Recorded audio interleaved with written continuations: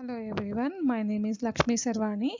I'm working as Assistant Professor in Department of Computer Science, Koneru Lakshmaya Education Foundation. Today I'm going to present my paper titled Facial Expression Classification using Vanilla Convolution Neural Networks. Coming to facial expression recognition, uh, we emotions are mostly expressed through facial expressions. Emotions play an important role in humans' everyday activities such as communication. So when we are communicating with other people, we will definitely look at the expression of the person and change our response or the way we respond according to the emotional state of the person. This is an effective communication that we do automatically as a human beings. But if also in a classroom, if you want, you can see from the facial expression of the student whether the student is paying attention or is easy learning or easy in a pleasant state or not. Not only like the emotion plays a very important role, especially the emotional state of a driver. If the driver is angry, sad or agitated, then it is more likely that the driver will definitely going to crash or make an accident. So emotion recognition plays an important role. So I have taken the topic of facial expression recognition. As I already told, emotion recognition, emotion can is very well depicted by facial expression. Emotion is actually depicted by facial expressions. This, so I'm going to detect the emotion by convolution neural networks. The steps in detecting the emotion of a person automatically by the system are data pre-processing, CNN model building, training the model, and we are testing the model, how the model is performing. Coming to data pre-processing, I have taken two data sets. One is Japanese female facial expression data set, and the other data set I have taken is extended Cohen-Kennedy, that is CK plus data set. I have collect the images are put up in such a way, all the angry images are put up in one folder and all the disgust images are put up in one folder. As you can see in this table, there are 30 angry images and 29 disgust images and so on. And I have normalized the images such that the pixel values are between 0 to 1. Same, and I have taken 85% of the Japanese female facial expression dataset for training my model and 15% for testing my model. Similar data pre-processing is done on CK plus dataset, but here in the CK plus dataset, the expressions are different than the expressions that I had in Jeffrey dataset. Here we have an extra expression called contempt. Similarly, just like Jeffrey dataset, 85% of the CK plus dataset is used for training my convolution neural network, and remaining 15% is used for testing my CNN model.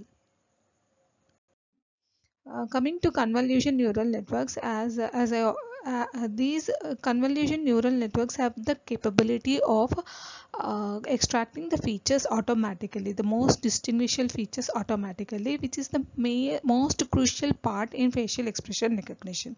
It is very difficult to extract robust features that can distinguish the different emotions or able to classify the emotions clearly. Uh, So coming to the convolution neural network, the first layer in any convolution neural network is convolution layer. What is convolution means? A filter or a kernel is slided over the image. Just you can see this orange color is sliding over the image. So this green pixels are the pixel intensities of my image, and this orange that is sliding is my filter. So when I am applying the filter, as you can see, it is in red, that is 1 0, and the values of the filter are 1 0 1 0 1 0 1 0 1, as you can see in the image. Okay, so the filter is applied on the image is nothing but that is called as convolved. Convolved means the filter is applied on the image. How do you convolve the image? Convolve a filter is you can do element wise multiplication, and whatever result you get is kept as a different as the output. That is what you get as an output after convolution, that is running the filter over the input image. After getting the convolved feature, I will be applying activation function. Why I will be applying activation function is activation function will make the relationship between the input and output non-linear. Then why we need to make the relationship between input and output non-linear is complex relationships can only be modeled using non-linear functions, not by linear functions. So we are making the relationship non-linear so that they can represent the complex relationship between the input and output. Here I am using 5 cross 5 filters, not but as in the GIF it is only a 3 cross 3 filter. After applying ReLU activation function on the convolution layer, I will be applying max pooling. What is max pooling? Means a filter of 2 cross 2 is moved across the matrix, and for each position the maximum value is taken and put in the corresponding position of the output. As you can see, the blue filter that is sliding over the image here in the 2 cross 2 blue area that is covered by the filter, the maximum pixel value here in the 4613, the maximum pixel value is 6 is taken and replaced here. So if you have an input of size 4 cross 4, after applying max pooling, this input image will be reduced to 2 cross 2. So after the convolution layer and ReLU max pooling layer, I'll be applying flattening. In flattening, the output of the convolution layer is flattened to get a one-dimensional array. As you can see in the figure here, the two-dimensional array 7592 is converted into a one-dimensional array 7592. Okay, and coming to the dropout is a regularization technique that is used to reduce overfitting in convolution neural network. And when we are training a convolution neural network, it so happens it gets overfitted to the training data and may not be able to generalize and make classifications on unseen data like the test data. To avoid overfitting of the model to the training data, we will drop some neurons. That is nothing but dropout. We will drop out the neurons randomly. Our model, this is a CNN architecture. Here as you can see there are number of filters. I have used eight filters of size 5 cross 5 in the first layer, convolution layer, and then 16 filters in the second convolution layer, and 120 filters of dimensions 5 cross 5 in the third convolution layer. As I already said, the activation function is ReLU. ReLU activation rectified linear units activation function makes all the negative values, whatever negative values we are getting, as 0, and it won't make any changes to the positive values. Coming to the max pool layer, we have used a 2 cross 2 filter in max pooling. Okay, and a dropout of 0.25 means 25% of the neurons are dropped randomly. And as you can see, 3 convolution layers, and I mean convolution layer, first convolution layer, then ReLU, then max pooling, second convolution layer, ReLU, and then max pooling, third convolution layer, and then dropout of 0.25. Then the model is flattened, that is made into one dimensional vector, and a fully connected layer. What is a fully connected layer? Means each neuron is connected to every other neuron. It is also called as a dense layer, and of 128 units, and an output layer. So an output there is an dropout of 50% between the fully connected layer and the output layer. Let me show you the architecture, my proposed architecture. As you can see, this is an input layer. This is my first convolution layer plus ReLU, and this is my max pooling layer. This is my second convolution layer, then max pooling layer, third convolution layer, then flatten, Then this is my fully connected layer and this is my output layer. In between this fully connected layer and the output layer, I'm putting a dropout of 50%. Every neural network needs an error function. For example, my neural network has trained so far and on the training images, and if it is the trained neural network so far is giving me a prediction that the training image belongs to sad emotion, but actual emotion is surprise, then an error has occurred. Error in prediction has occurred. This error is represented by a function. Here we use a cross entropy loss function to represent the error. That is, error is nothing but the absolute difference between our prediction and the actual value.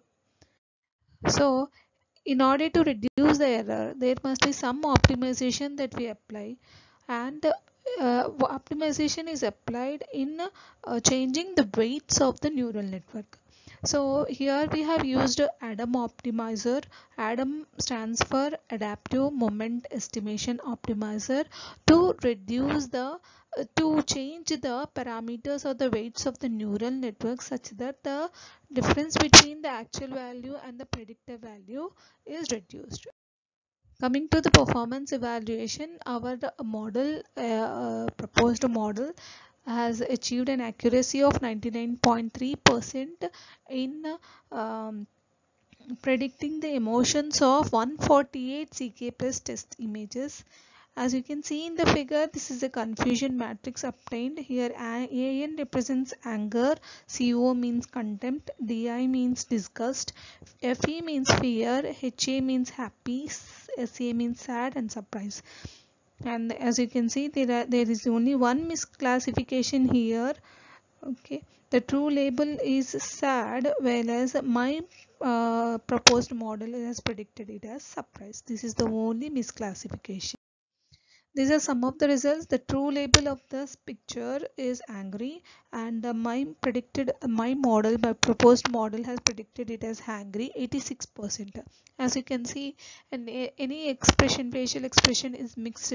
It contains two or more expressions. Naturally, every human being expresses two or more expressions. It is very difficult to detect the emotion accurately, what is the expression at the present moment. So it will give you the probability that the expression, this phase, input phase belongs to angry is 86%, contempt is 3%, fear is 9%, and so on. As you can see, this is the probability 86%. It is saying that this image is an belongs to angry expression. Similarly, I have one more result. True label is angry. It is my proposed model is predicting this image. The person is angry, 98%. Okay. Then the conclusion is we have performed facial expression classification on images in Japanese female facial expression database and CK plus dataset, and we proposed a 10 layer CNN. It is giving an accuracy of 78% and 99.3% on test images of both the datasets. The accuracy of Jeffrey dataset is less because very few images are used for training. There are only 213 images that I have used for training.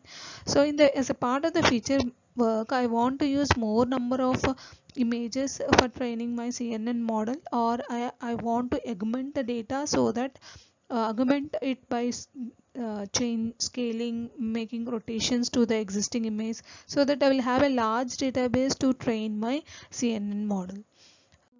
These are the references of which this reference belongs to the Japanese female facial expression data set, and this reference belongs to Cohen-Kennedy's data set that I have used. Thank you.